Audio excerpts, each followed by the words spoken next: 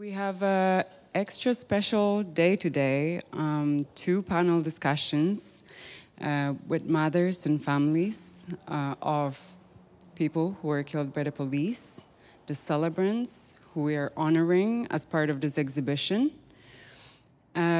Each panel discussion, so the first one is starting right now. It's going to be 60 minutes of conversation between the families. And then I'm going to hand out pieces of paper. If you have any questions, we'll do Q&A at the end for 15 minutes. You write your questions on a piece of paper. We'll collect them and ask them at the end. My name is Claudia Fonadraber. I am a part of the Worthless team, a curator here. And I'll hand over to Mohammad Gorjestani, who is the artist behind 1-800-Happy Birthday, who will introduce Reverend Wanda Johnson.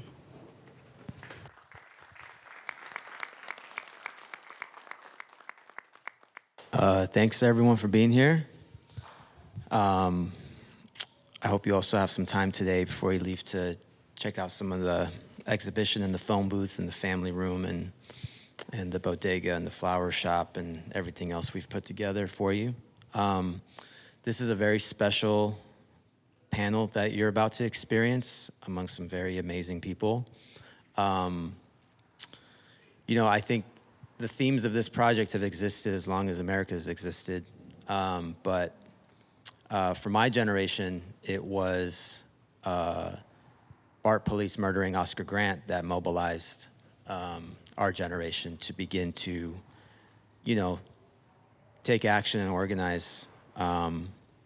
And since that day, I think we've become more aware, but there's still so much more work to do. So Reverend Wanda Johnson has been a leader for many of the mothers, for many of the people who work in this space.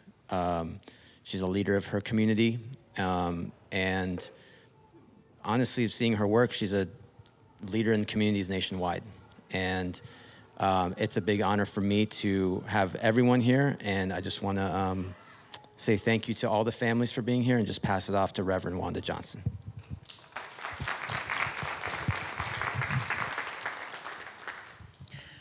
First, I want to say thank you all for being here today.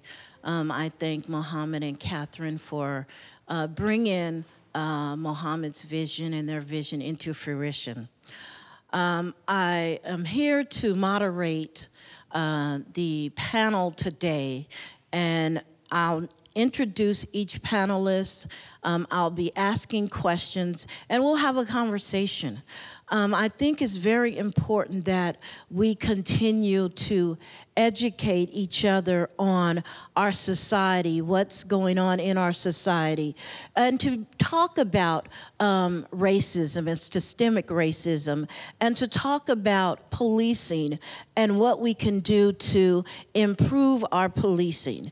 And I also want you to look back and think back, if you've studied history, and if you go back even into the 1800s of policing, I want you to think about the policing then, and then think about the policing now, and think if we have, how far we have come on this journey of policing. And if we're at the same place in the 1800s, what can we do today to change that so that we can move forward? And so I want to take the time to introduce the panelists. Right here is Gwen Woods. She is the mother of Mario Woods, who was killed in San Francisco. Next to her is Gwen Carr. She is the mother of Eric Garner, who was killed here in New York. He couldn't breathe. He told the police. We have Barbara Doss. We also have Sequette Clark. We have LaToya Benton. And we have Ashley, Michelle, and Nora Monterrosa. One of the Monterrosas will be interpreting for their mother as well when we ask questions. And please, if you have any questions today, they'll give you paper and you can ask those questions as we start the discussion.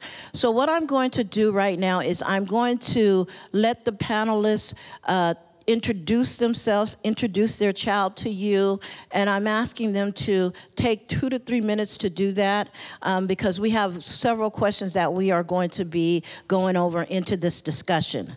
I also want to make sure that if there's any people here who help to change the laws of this land, there's several laws that this panel of people have worked to get changed or get implemented into our society.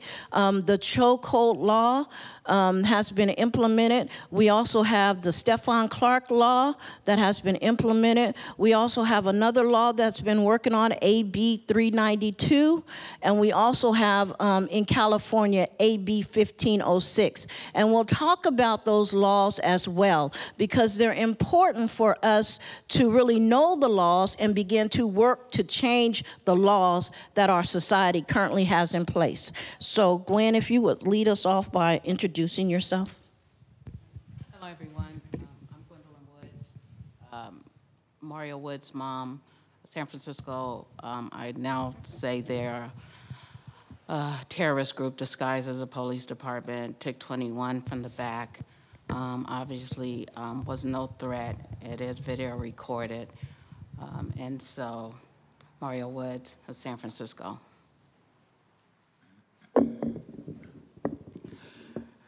Good afternoon, everyone. I'm Gwen Carr. I'm the mother of Eric Garner. You all heard the story. My son was choked to death. He said he could not breathe, but the disconcerted police officers, they still decided to take his life. And I've been fighting ever since to try to get those police officers fired. They didn't bring any charges against them. So far, I've gotten only one police officer fired, but I'm fighting to get the other 5 fired, although they're telling me they're not going to do it. But they told me they wasn't going to fire the other police officer either, and I did get him fired. So I'm in this race for the long run. And I fought until I got the Eric Garner anti-chokehold bill passed. And what that does is if any police officers restrict the breathing or chest compression, that they could be brought up on charges and they could spend jail time. So far, I'm still fighting for different things. I'm fighting for the special prosecutor. We did get that. It was an executive order, and now it's a law. So I'm doing things in front of the camera and behind the camera. Thank you.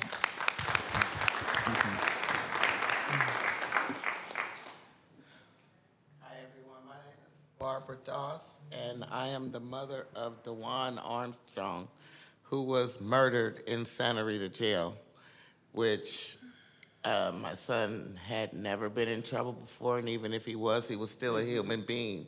He didn't deserve to get what he got. None of them did.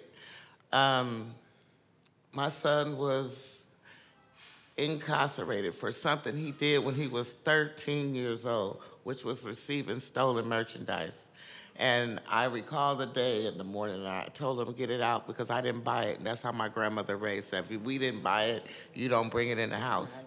And he got it out, threw it away, or whatever. These were fingerprints that were found. Well, these officers decided to take my son and put him in a full body wrap.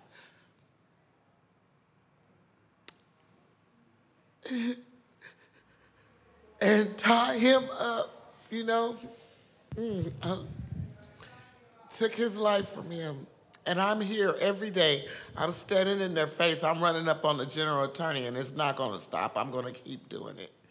You know, they took my son's life, and I know he told them not to do this. You're going to have to deal with my mama. Somewhere along the line, he had a chance to say something.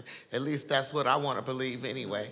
And I'm going to keep believing it. I'm going to keep fighting for my child and other families, because that's what we need. That's what they want us to do, and that's what I'm here to do. His name was Dujuan Armstrong.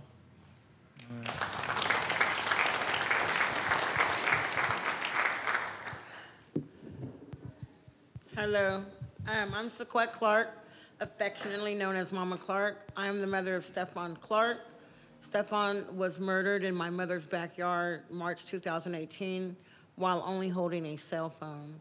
Since then, my family has mobilized to get laws, policies, and legislation passed. The Stephon Clark Law is Assembly Bill 392.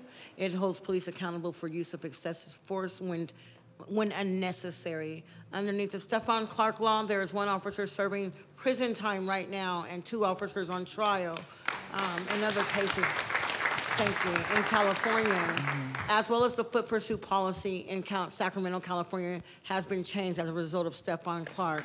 Also, the ability for the officers to turn off their cameras has been changed because of Stephon Clark. So the officers are now, they have to announce why they are turning off their cameras or their microphones before turning them off, and that's due to Stephon Clark. So I'm a firm believer in change for the better, and my son's death will not be in vain. I am here to make sure that his name lives on for generations and generations and generations long after you and I have left this earth, and I'm here to support the other mothers.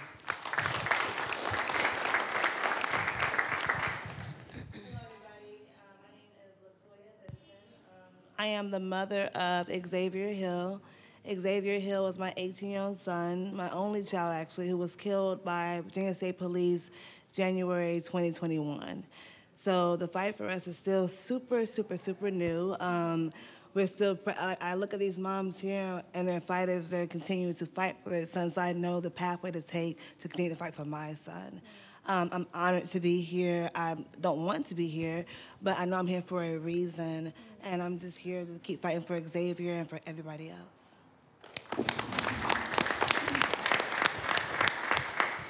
Hi, everyone. My name is Michelle Monterrosa. I am the surviving sister of my brother, Sean Monterrosa, who was murdered on June 2nd while being out protesting for George Floyd. We are from San Francisco, but my brother had to be murdered in Vallejo, California. As I sit here and listen, I want to pay homage because in the Bay Area, if it wasn't for Oscar Grant and Mario Woods and Alex Nieto, I wouldn't be the activist or the fighter I am. And when that fight becomes personal, like Sean says, it's 10 toes down and you got to go at it any way you can. One thing about the Vallejo Police Department is that they've had a murderous killing spree from 2012 to 2020. We shouldn't thank fish for swimming, but it's been 2 years since they haven't killed somebody in their demonic ritual. When they kill an innocent black or brown man, they bend the star of their badges to signify how many bodies they've shot at. They celebrate in barbecues and celebration as a code of honor. But from Sean, again, being from San Francisco, we were able to mobilize and bring the whole city of San Francisco to Vallejo and help all the other families of Mario Romero, Angel Ramos, Willie McCoy, and now we are a part of the Vallejo community. Although, like I said, we're from San Francisco, but now Vallejo, California has become an extended family. Not even extended, we're family to Vallejo now. Through our fight, Ashley and I were the ones who sprung into action so our mother can process the mourning of coming to America to live the American dream, only to be met with the American nightmare. And since our fight, we've been able to support in coalition the Kenneth Ross Jr. Police Decertification Act in California because we were one of 3 states who did not have a decertification process for police officers. To this day, right now, that bill is being watered down by opposition police unions. And that's one thing I want to highlight, too. As we talk about these police departments, we have to talk about how powerful the police unions are and how much billions of dollars they have and are pouring in to obstruct justice for all of us. But something Mama Wanda told us today is I recognize that this is God's mission for us, and we are going to be the light. They might not like us to see us in places, but we're all stronger together and pulling up to the Capitol.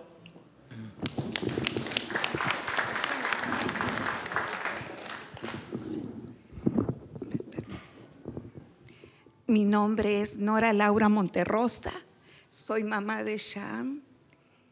Y el día 2 de junio del 2020 cambió nuestras vidas. Pero una cosa he demandado y esta seguiré, que he prometido a Dios y a mi hijo estar enfilada en los escuadrones para traer la justicia. No es fácil este trabajo, pero sabemos que todos juntos podemos hacer la diferencia. En Vallejo, el señor Jerryton, que asesinó a mi hijo, salió está off del trabajo, pero está apelando para incorporarse nuevamente. Y como comunidad, como ciudadanos, no podemos permitir que personas que hayan asesinado a otros, y como Jerryton hirió diferentes miembros de otras personas, quedaron sin sus miembros de su cuerpo, los podamos tener en una comunidad, porque esa clase de personas no pueden cuidar de los ciudadanos. Mi hijo era un jovencito que luchaba por diferentes etnias para que haya justicia. Estaba estudiando en el college sobre justicia social y era muy trabajador, era poeta, artista. No, muchos quizás de los que están aquí han visto los trabajos de él, de arte. Yo creo que nosotros es doloroso, pero cambiamos el dolor por el poder y el trabajo en acción. Así que estoy un día feliz realmente, gracias a cada uno de ustedes que están aquí, porque sabemos que podemos todos juntos. No son las políticas, sino la dureza del corazón, del alma del ser humano. Y eso puede cambiar. La luz tiene que esparcir las tinieblas y tenemos que establecer justicia para cada uno de nosotros, de nuestros familiares y de todos los niños que vienen creciendo. Gracias por permitirme este momento.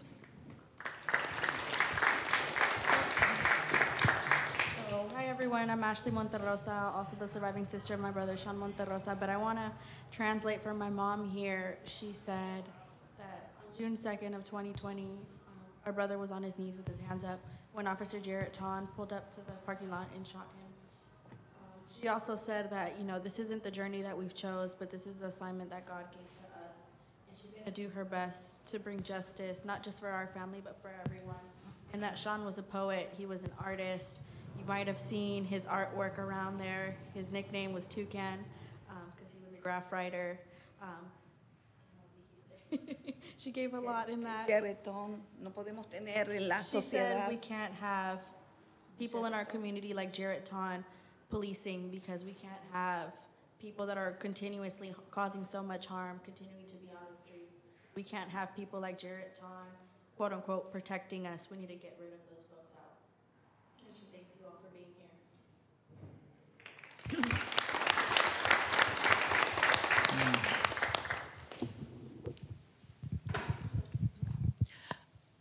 So we have had the introduction. I want to just introduce myself again, too. My name is Wanda Johnson. I am the mother of Oscar Grant, who was killed January 1st, 2009 at the Fruitvale BART station in Oakland, California. You may have heard of the movie Fruitvale Station. It depicted the last 24 hours of my son's life. I want to say that each one of us who has lost a loved one have been seeking justice. And many times when a police officer kills a civilian, they're not held accountable for their actions. Oftentimes, if we were to kill someone, we would be held accountable for our actions. Many of us would be put in jail immediately. And if you study the Malcolm X grassroots, you will understand that it said that a African-American or brown person is killed every 28 hours. And even that hours have changed to lessen. They're killed by police or vigilantes. And so what that says to us in this room today, that we have a work to do. And so I'm going to continue to ask the families questions.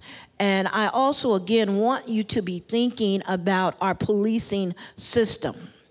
And I want to say to you that in my case, the officer was charged with involuntary manslaughter, and he was only given 11 months in the county jail.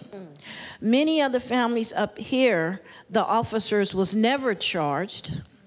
And so I want to give them space to speak about that as well. So my question to you today is, where are you and your family in the process of seeking justice? If anyone wants to answer, I'll just go right down the line. Gwen, where are you with seeking justice for Mario? I think in San Francisco, the officers are back on duty. Actually, I don't believe they ever were off. I think they were kind of admitted to desk work. Charles August. And I'm on the other end of the spectrum of this because I've seen the system, and it's a system that it doesn't work for us. Us is, I mean, with a darker hue. It's not fair, and it seems, did I have to make my mind up to say, do I have to accept this? Because I've seen not only my family, other families that don't get this justice. When I see a city like San Francisco, and I was born and raised in it, and it actually appeals to folks to come and visit it as a progressive city. It's only progressive to to white, European-looking folk. And unfortunately, to black, brown, and poor folks, it's not fair. Sometimes I have to say, I have to do my own pushback on it. Do I believe there's going to ever be justice with these officers? No. I've seen too many times. Why would I be the exception to the rule as a black mother? That my child was not perfect. I said earlier, I kind of drawn that didn't feel inclusive because it feels like us as black folk have to always run out and say, oh, they were perfect. But everybody should be redeemable.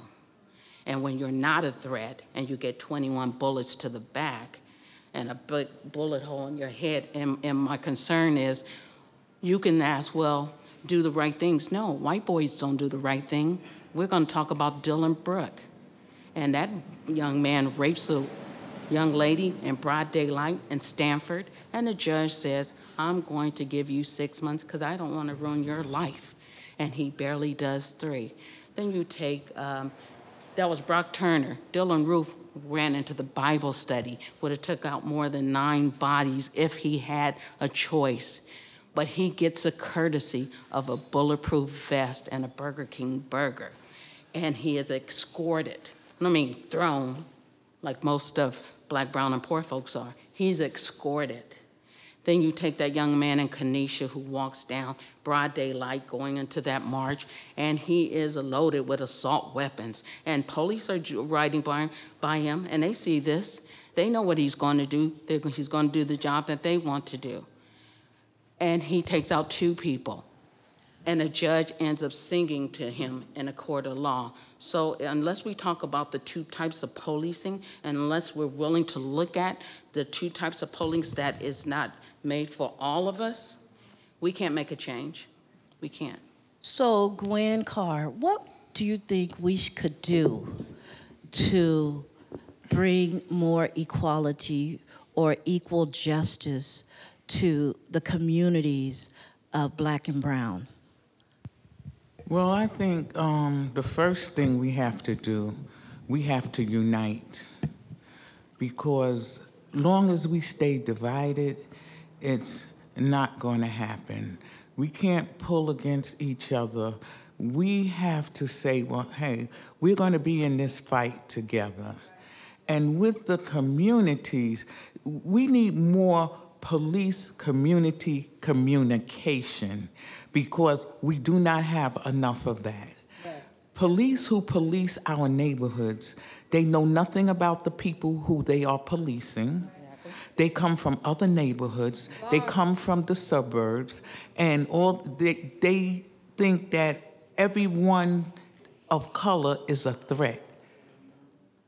If you are of color, if you wear dreads, it's a deal breaker because, you're automatically guilty. You are a thug. They don't take time to find out what your background is, what your reputation is. You are just automatically profiled and labeled. So this has to stop. Police officers don't even get out their cars to come and talk with the young men and women or their families. Years ago, this used to happen. Even though I grew up in Brooklyn, I grew up in downtown Brooklyn, and it was, even when I think about it, when I think about my age and when I grew up, if you went to public school, everyone who lived in that neighborhood, I don't care what you was, Italian, whether you was Jewish, Puerto Rican, Black, we all went to the same school. And people think because of my age that I went to segregated school. No, I didn't go to a segregated school. I never went to a segregated school. Because in my area, it was just like that. You went wherever you lived and the school was in that district, everybody went there unless you went to private school. So I never really knew real racism until I got older, because we all did things together.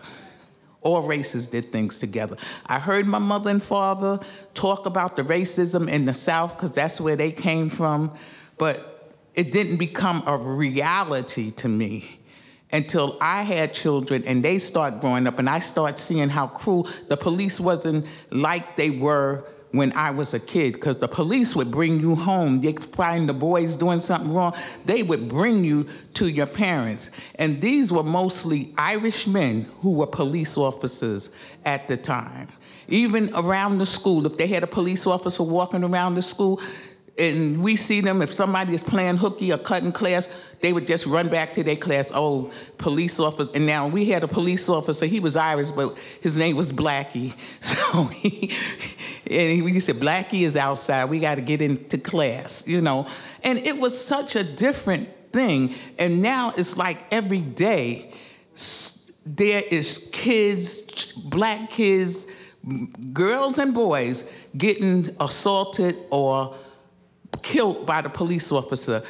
In my days, I really didn't hear that. To be truthful, I didn't hear of young people dying like I do today. So I think we have to bridge the gap. We have to do something about this, even if we have to build up a new police administration, because it's deep-seated hate in the police department today. It's just that we have targets on our back, and that shouldn't be. We should be treated as people. We should be treated one-on-one. Now, if you do something wrong, if you do a crime, yes, you are supposed to be punished for that crime. But you don't be, the police shouldn't be judge, jury, and executioner. Right. They are paid to arrest you and then let due process take place. But that is just not happening today too many times. So let's bridge the gap. Sequette, I want to pass by you for 1 second, and then I'm going to come back to you. So, Sequette, when we think about the policing, and we also think about media, what has been your take or your discovery when you have dealt with media and concerning the media after the loss of your child? So, number one, before I answer that, I just want to piggyback really quick about bridging the gap. Bridging the gap is the key, I think, to the first question. To answer your question about the media and how I have to deal with the loss of my son. So what happens is my child was executed. He was executed. He was asked to put his hands up, and when he did, they shot him 20 times. After that, the district attorney held a press conference to revive my son, to bring him back to life, just to re-assassinate him, to demean him, to belittle him, to criminalize him, to dehumanize him, to assassinate everything that I know that I intentionally taught him. They turned him into a criminal. They turned him into someone in the media's eyes, anyone watching would consider he deserved what happened to him. And that's the case when you have a high-profile case like this, when the police are obviously wrong. They not only didn't announce themselves, they were chasing my son after another citizen was chasing. My son was running from a citizen. The police picked up and took over the chase. So my son, with his headphones on, didn't know who was chasing him. He just was being chased. When he realized that it was the police, he cooperated, right? After they shot him, they turned off their body cameras and they turned off their microphones to discuss the wrongdoings. They blocked off the streets from 3 different directions to my mother's house, and my parents were held falsely in prison for 3 days, no one in, no one out, while they did their cover-up. So the media and the district attorneys and the police officers, they come together to form a story to present to the world to cover up their wrongdoings. And so it's very important to find a way to police the police. It's very important to find a way to be transparent, because accountability without transparency is pointless. So we need transparency so that we are able to hold those who need to be held accountable. So one of the things that Sequette said is that the media also has a way to infuse or also feed our minds with the negativity of the person who has been shot and killed by the police. And when that occurs, many times people who are watching believe everything that the media has said without getting the facts. So I want us to be all in here critical thinkers to make sure that before we come up with the saying, which is said often, that that person deserved it, before we come up with that saying, we have to begin to be critical thinkers and begin to really find out what truly occurred. And oftentimes we don't do that. So today I'm encouraging you to begin to do that and not to just depend on what the media is saying. And just to add one more thing to what Sequette was saying, if we look at AB 1506, which is supposed to come into law, which is actually in law, which is saying that in California, the district attorneys would try the case against policing. And we have always said that that is a conflict of interest because they work with the police to have the citizens arrested. And so many times they will not charge the police because maybe their children go to school with the police officer or they play golf with the police officer or whatever the case may be. And so in California, now it is the Attorney General's responsibility to try the police cases.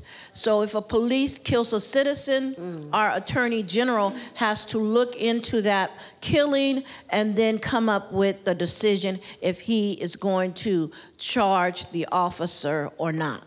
And so I think that that is going to help police officers think about their actions before they pull the trigger. Now, I want to come back to you because your son was killed in Santa Rita County Jail in California. So what could we as citizens do to assist that kind of killing taking place of another individual in county jail? What could we do? And what could we do to help you to get justice for your child?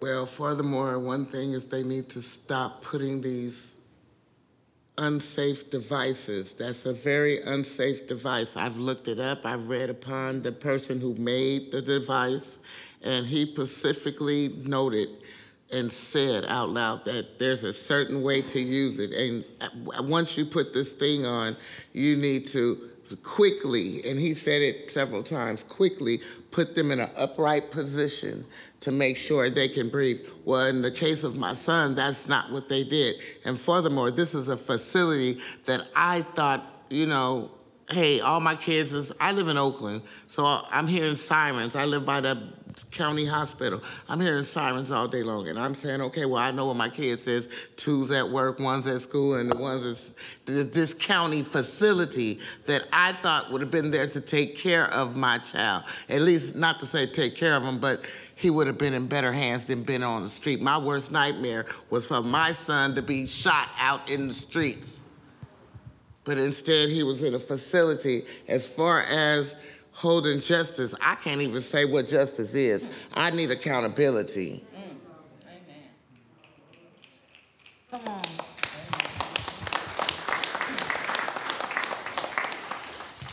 LaToya, tell us what we can do to assist you in your quest for justice for your child. Okay. So when Xzavier got killed in January, the community was very supportive with raising funds for a lawyer. We actually raised over like $15,000 to go to an attorney. We did pre-trial, we packed the courthouse and everything. For the attorney to tell me she would not take my case. And it was like money wasted. So therefore I went and filed my own lawsuit in April. The judge granted as of Thursday of last week, I can proceed pro se in honor of Xzavier to proceed with this court case. As far as my case is concerned, it's more so just helping me stay grounded. When I call these moms, and I call people up at nighttime, I call for advice. I don't know what the hell I'm doing. So I'm not a lawyer, I'm Xzavier's mother. So I know how to be a mom. I could be the lawyer second, but I'm his mom first. So I just ask for support. The legal terms are like, they're crazy to read. I keep my husband up all times of the night trying to get him to read this. I'm like, what does this mean? I don't know. But I think it's a matter of us to stand together collectively when I can call you guys at nighttime and say, hey, I don't know what this means, but can you help me out? Right. Just to say, you've been through it. So what does it mean? That's more, just this support, that's the main thing.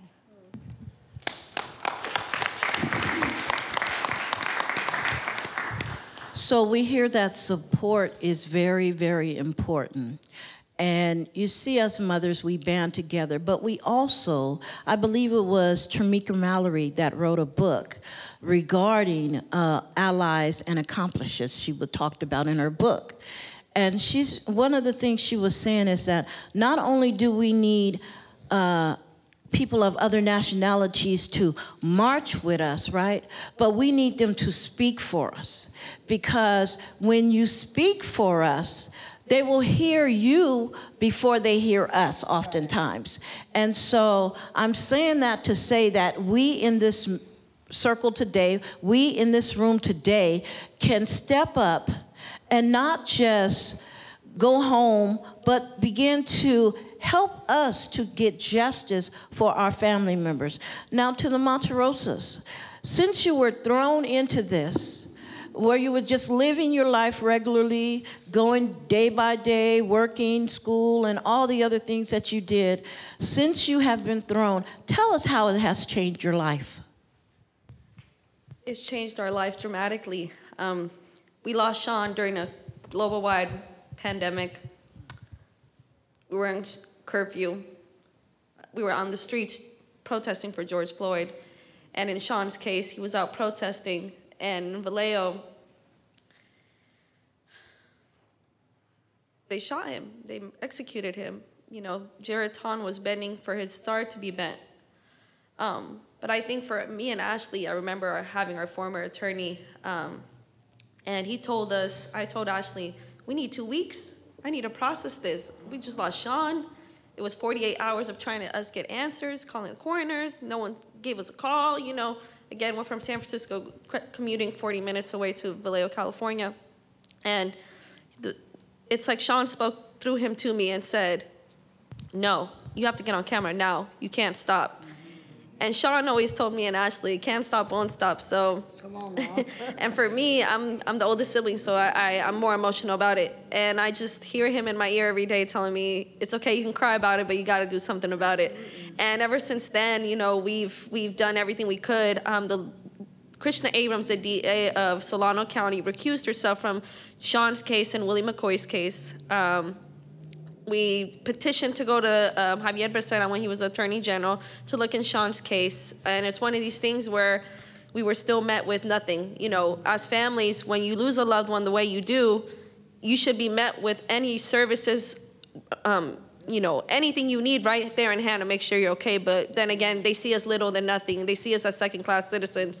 And me and my sister, we had to go protest at Governor Gavin Newsom's house with 17 other protesters. We were there demanding justice for him to just hear our cries. And you can talk about what happens in other states, but you can't ignore what happens in your own backyard. Right. Where we had to be, Ashley and I and 17 other protesters, we got suited and booted. We got put in our own pods, get in a jumpsuit, and on Sean's 4-month anniversary, just asking for the bare minimum of someone looking into Sean's case. They held us in county jail for 23 hours. And it's one of these things, who do you go to when the DA recuses themselves? When the Attorney General is ignoring you, you take it to the governor. And again, we were met with silence and silence, but then we started seeing who were the next Attorney Generals on the list. We started petitioning and rallying against getting Attorney General Rob Bonta to take on Sean's case. Again, with Sean's case, the Vallejo Police Union, the president of the police union was on scene the night and started destroying evidence already. Sean already was deceased on scene, but they took him to the local hospital to call him DOA there when we know executed right there by a moving vehicle. There's no way Sean was still breathing. So there was a lot of already the culture of the cover-up, you know, destroying the prime, the windshield of the moving vehicle where showed exactly how the officer was in a back seat. Not only did he kill my brother, but he put the other officers in the vehicle in danger too. The one in the passenger and the one in the driver's seat.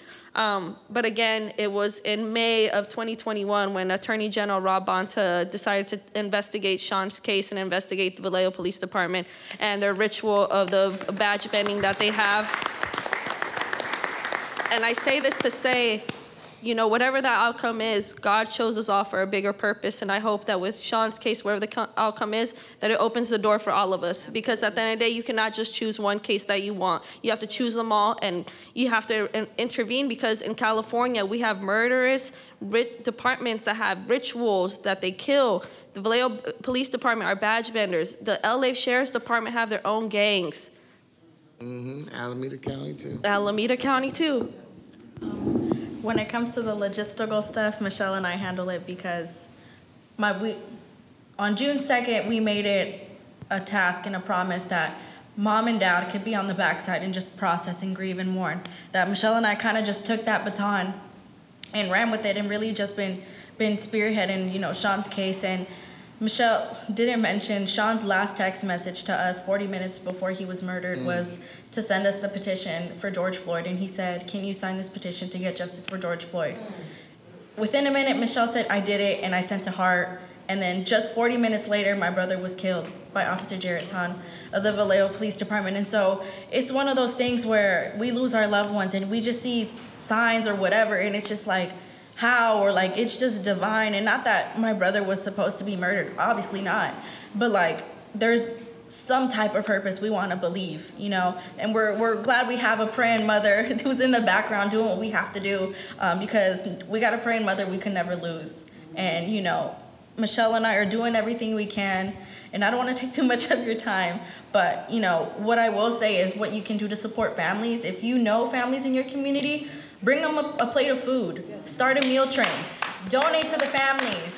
If they have an event in the communities and you're a part of that community, pull up, show up. How can you help? You know, there's a lane for everybody here. We need graphic designers. We need chefs. We need what we need. We need everything. And so if you have a gift, bring that to the movement. Bring that to these families, because we need it. Families affected by police violence have no resources. In California, there's victims' compensation, but there is no victims' compensations for family affected by police violence. There's so many states that don't even include us to have any type of access to mental health resources, housing relocation, bereavement, nothing. We don't get none of that. And so to echo Michelle, what she was saying, we're treated as nothing.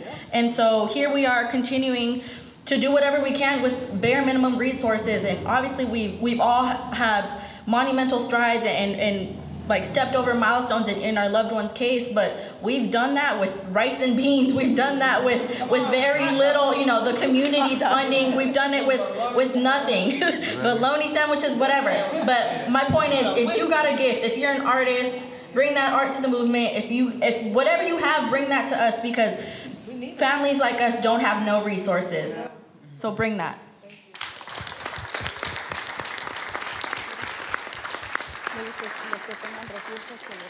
Thank you so much. And what happens oftentimes to families who lose their loved one, they're thrust out into becoming activists. So they don't even get to really go through the grieving process. They don't really get to really funeralize their loved one, because they're now become an activist. And then with their activism, they also have to become detectives. They try to find out what happened. They become lawyers. I mean, so it's a host of different things that the families have to go through. And that's why it's so important to support these families, to support them in whichever way that you can. The Monterrosas gave us great examples of how we can support them. And all of these families and other families need support. And each one of you have the ability to support the families in one way or another. I just wanted to ask another question, and we're getting close to the end of our session.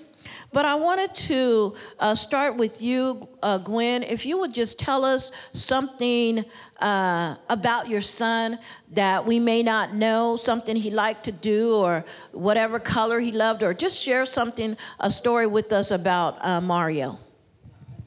Mario's a beautiful spirit, and a lot of times he would, in our neighborhood, when I came back to the Bayview community, which is a harsh community in San Francisco, it was to take care of my terminally ill mom. Then his dad ended up flying the boys in, said he couldn't handle the mortgage and everything in Houston. But he was always kept me connected with my community, bringing these beautiful kids from other families that had no mothers. And if you don't understand what happened to the Black community, when we talk about the Reagan era, the crack that was induced into that community and the guns, it just didn't get there by happenstance. It was all systemically planned. And so what happens is that you end up having to be a village. You have to be an intercession that these kids that now we had this fine line prison, pipeline to prison, impacted the Black communities nationwide. And I'm just talking about my Bayview. Then we had this system that took mothers out the homes with the addictions to the crack that was induced into the Black community. So now you have this broken system with these babies having to be on self-survival. How do I protect my siblings? And so he was always bringing, hey, Mom, they didn't have an arm. My mother working 2 jobs too. But we became this village. I did want to add, because it's so important, when they thought it was hush for San Francisco, and I bless his soul, I love this brother so very much, because he took a stance on Mario's behalf, and we thought it was Scott, but Colin Kaepernick, when he came and he said Mario catapulted him taking that knee, ever thankful, because San Francisco thought all the dirt that they did was quiet. Let me, for the first time since Mario, the DOJ came into San Francisco and investigated on a 200 scathing review. They described them as a police force that's run amok. We knew that all our lives growing up, because we had a group called Starsky and Hutch. And it's the people you won't hear of. What I'm saying is, Colin wrote a book, Abolishing a System. Please read it. He allowed me to put a chapter in there for Mar. Please read it, because it's going to have you rethink everything we knew regarding the system. See, to some of us, they're your heroes. To a lot of us, they are our terrorist threat. So for some that love their heroes, that's good. But rethink it. They're not all well. They come in a community and they ravish it. And it's been quiet. I want you guys to rethink when you're flying to San Francisco and you want to take in Fisherman Wharf and you want to enjoy. It's not that great for some of us. So rethink everything you knew about a system. That's all we're asking. Because I think when you talk about a state and the policing, it is pushing a boundary. Some of us are so uncomfortable. Some of us are uncomfortable to talk about slavery, what police derived out of that. So please rethink what you became comfortable with. They're your heroes, but they could also be somebody's terrorist. So thank you for allowing me to say that. But he was a beautiful spirit, and I miss him daily. Thank you. So we have about 10 minutes left, so I'm going to go down the line, and I want you to give a word or a sentence about your loved one, something positive. Gwen? Yes, I want to speak about my son, Eric. They say, the media put a narrative on, they take it out of context. Just like they said, he was selling cigarettes that day, that's why he was being arrested, which is an untruth. Not saying that he didn't sell cigarettes, but he was not selling cigarettes that day. He had just broken up a fight. And that's why the police was on the scene, but they chose to target him. And my son, he did sell cigarettes like to support his family, but so does so many all these other stores that's in the neighborhood.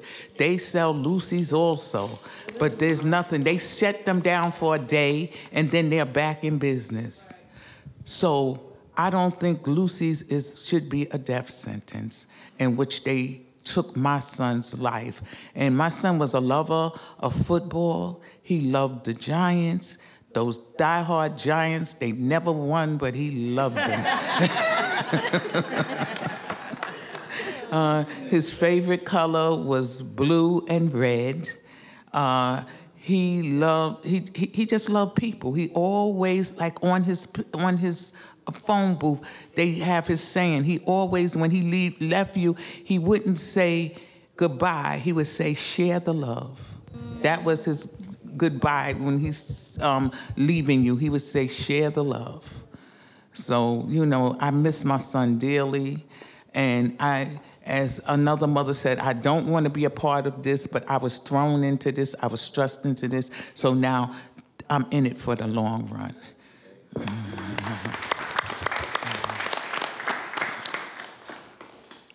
Well, I want to just let you guys know a little bit about Dujuan. Dujuan was a happy person. He was the type of person that, loved the kids. He didn't like the mamas or the daddy, but he loved the kids. And I think he got that a little bit from his mama, you know what I mean? I tell my grandkids, come on, but let your mama never stay at home. So Dujuan was the type of person, ever since he was like 9, 10 years old, I didn't have him do it, I didn't force him to do it. He would go out and he would serve the homeless in the community. Mm-hmm. And till the day he died, before he started his little 30-day process with these jail people, he said, Mama, you know what I want to eat? And then he told me what he wanted to eat. He said, well, make it for me, Mama, make it for me. So I'm making this big old, I'm putting my foot in it, y'all. And I drives up with it. He said, why are you taking it out the car? I said, because you finna eat it, right? He says, no, we finna take it to the homeless over there up underneath the freeway so I can serve them something to eat, Mama, they hungry. I said, okay, Dujuan. So he gets over there, we take some of the food, and to make a long story short, he is not only loved and missed by his family. These people out there who he used to help, they miss him. When they see me, they ask me, am I all right? They heard what happened. Stuff like that. It's insane for these police officers to get away with what they're doing to our children. And no, I'm going to rephrase that. They haven't gotten away with it because they're not going to get away with it. We're going to sit here and we're going to fight them. We're going to win this battle, no matter how long it takes. The battle, this is real. This is a real walk for us families. A real walk, These young men left children behind. These officers not taking care of these children. Who's taking care of their children's mamas and grandmamas? aunties and uncles, you see what I'm saying? When you took our family member away from us that was loved. You know, you didn't have to love them, but we loved them. And we still love them. They're still here today. I feel my baby every day, and I know the rest of y'all do too. Feel them every day, because some way, in some order, they're going to speak to us. And they're going to let us know, yeah, y'all going to keep on this fight. Y'all going to do what y'all got to do. Don't stop, mama. Don't stop, auntie, cousin, sister, and we're not. In the name of Jesus, I love you, Dujuan, and I miss you. Sequette. My story about Stephon is this. When he was born, he was 10 pounds. I had him in 5 minutes. He was so strong. I had him naturally that when he came out, he ripped the placenta in half. And I had to go into surgery after I delivered him, but he was so roaring to go. He was ready. And when I had him, Notorious Big had just came out. So I've always given my kids their own songs. And so his song was, I love it when you call me Big Papa. If you're a true player. That was Papa. My family, we call Stephon Papa. And I miss Papa. And he was a protector. He was a fighter. He was always the first one in and the last one out. He was going to make sure everybody was okay. So that was Papa. Thank you. LaToya? Okay, so a quick story about Xzavier. Y'all gonna always see me in sneakers. I don't care if I got on a dress. I'm gonna have on some kicks on. My son absolutely loves sneakers. But he loved to recreate sneakers. I think that passion came from him being put on punishment.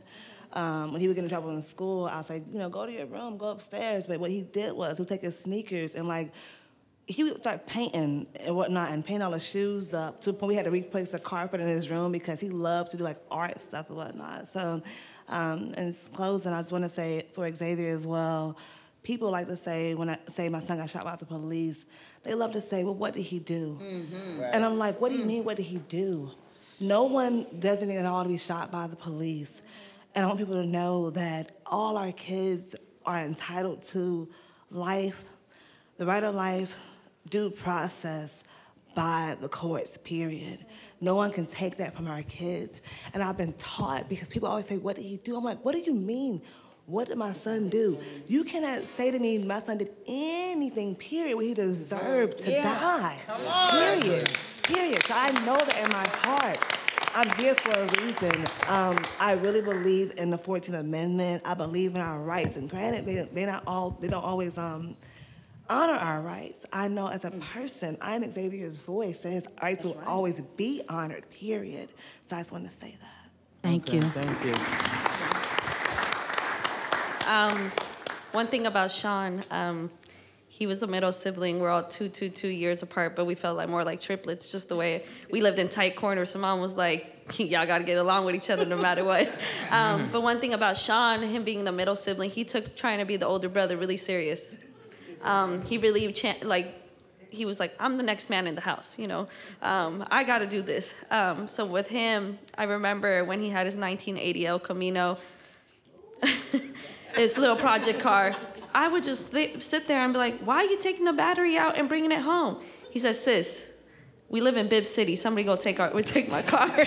So for me, it was just really funny to see him take the battery out and bring it home. But, I truly miss him.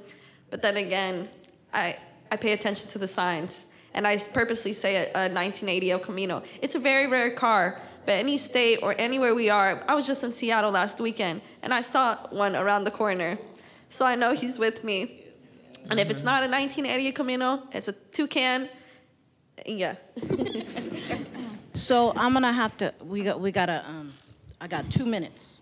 So I want to first say that for Oscar was a born leader. In that lead-in, when he was on the platform, and they were detained by the police, he told the police, or he told his friends, you guys follow what they say, we're going home. Oscar didn't make it home, but his friends did. And so I want to say, you have heard each one of us share our story, And I want to encourage each one of you to not leave this place the same, but to be propelled and compelled to go out there and to fight with us to change liberty, because we understand that our liberty is imbalance, and we want to balance liberty. And if that means we have to go back and change our system of policing, then we take it and we build one brick at a time to rebuild the system, to change it from the 19 and 1800s the way it was set up. And so I believe we're going to take questions from the audience, and then we're going to close.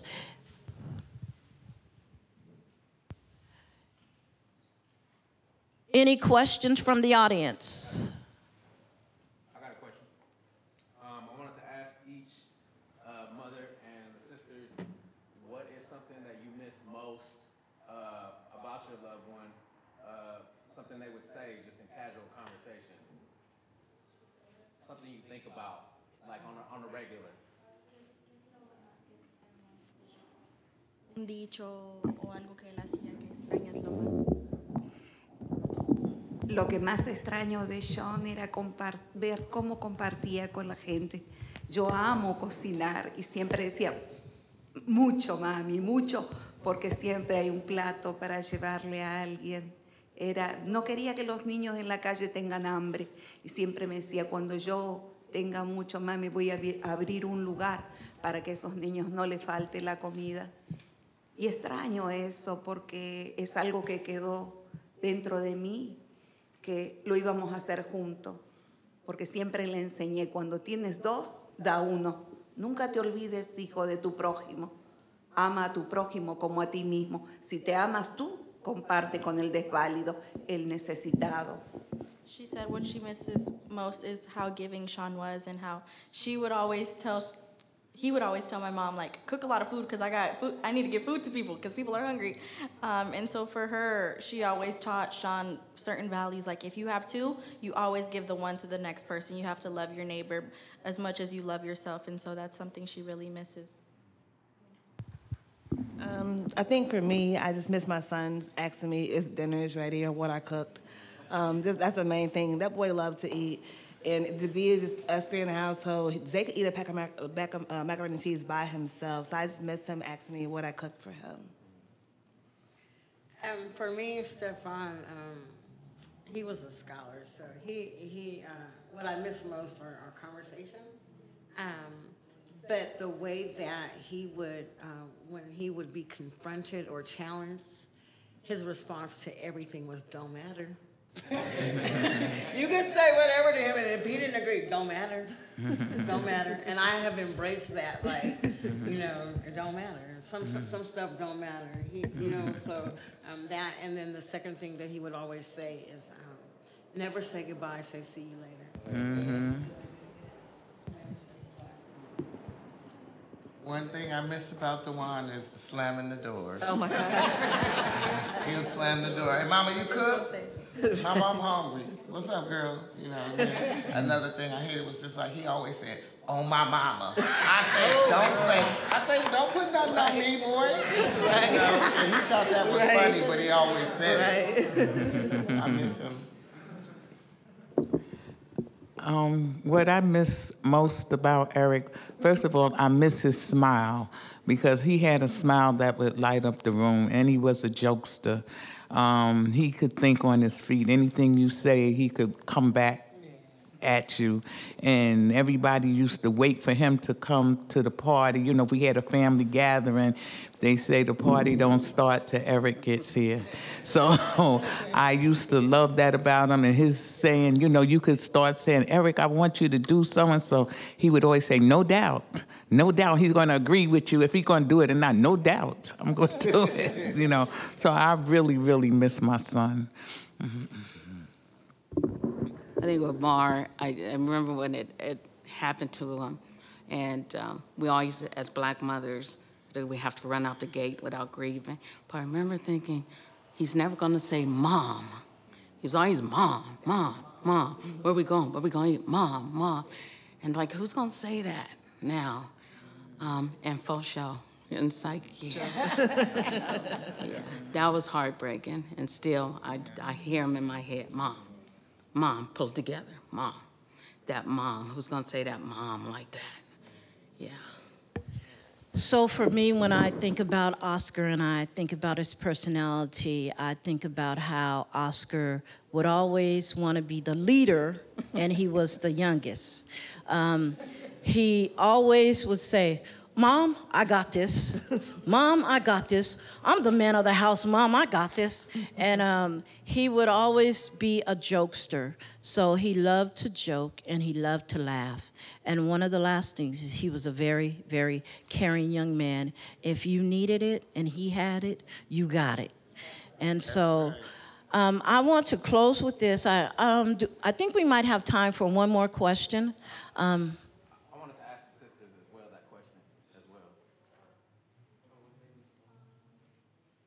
What I miss most, well, for me, I was a baby sister, and me, like, growing up in a first-gen Latino family, my parents worked 7 days a week. So I didn't really have, I had my dad, but I didn't have the father figure.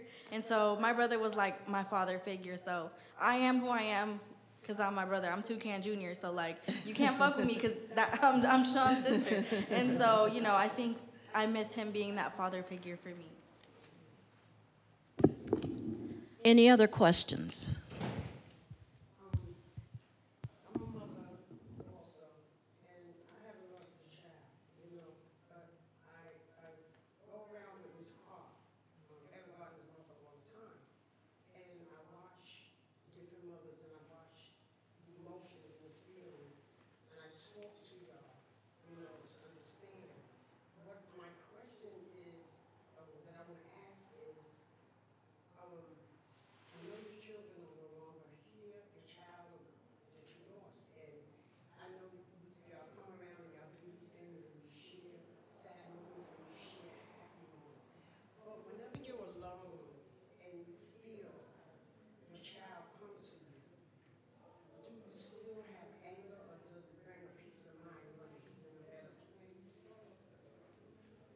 When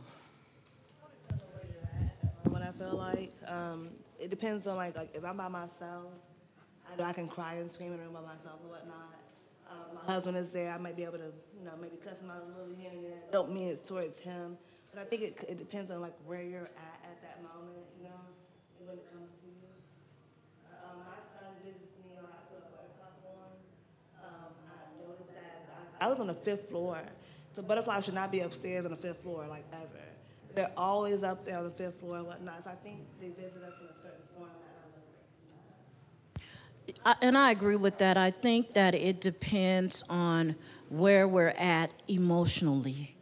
And there are times when I'll get a visit from Oscar and I'll start laughing because of something funny that he did or something funny that he had said. And there's other times where Oscar used to always turn out my light. I would say, turn on my light, Oscar. And I would start crying because he's not there to turn out, you know, my light anymore. So I think it just depends on where you're at in the grieving process, because we all grieve differently. One day we might feel that anger, one day we might feel depressed, one day we might be happy. So it's like, one lady said that it's like a roller coaster. That's how grief is. Sometimes you're up, sometimes you're down, and sometimes you're in the middle. But wherever you are in that spectrum, we always say you can go through the grieving process as long as you don't hurt yourself or hurt anyone else around you. Because we understand from this line that PTSD is real.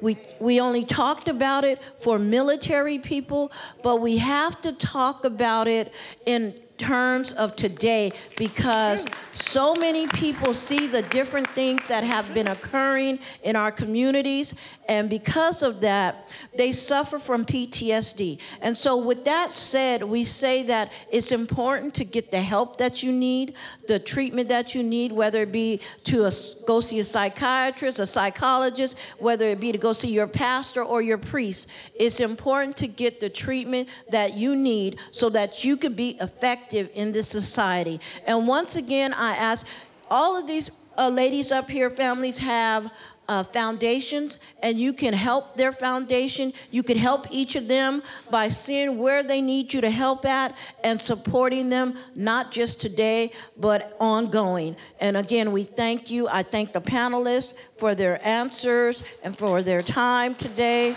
May God continue to bless each and every one of you.